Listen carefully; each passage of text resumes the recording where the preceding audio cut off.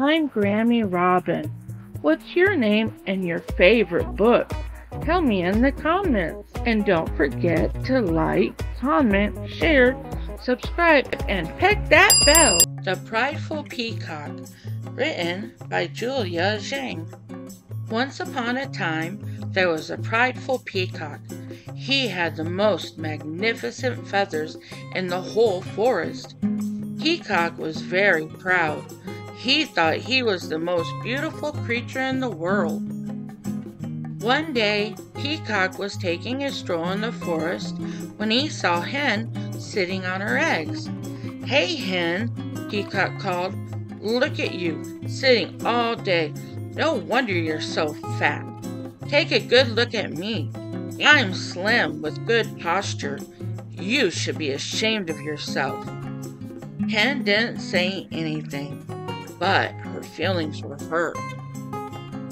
Peacock kept walking and saw Duck with her ducklings. "Hey, Duck," Peacock called. "Your brown feathers are so dull and ugly.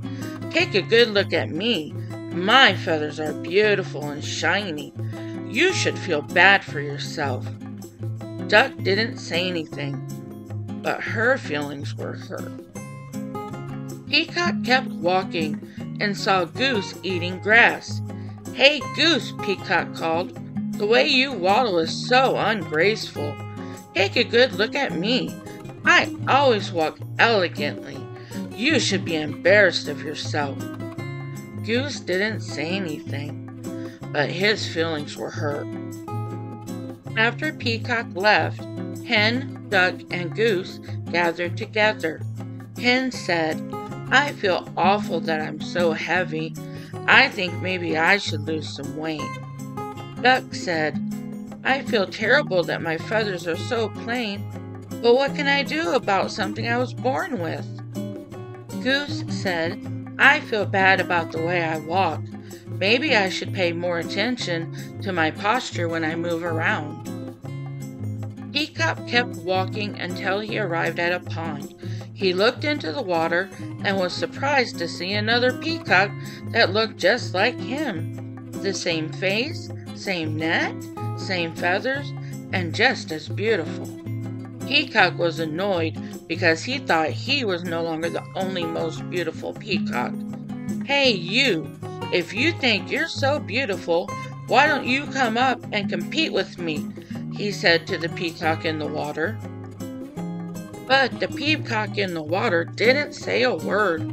This only annoyed the prideful peacock even more. He stomped on the ground. The peacock in the water also stomped. Peacock got really angry, thinking the peacock in the water was making fun of him. Without thinking, he reached over to grab the other peacock.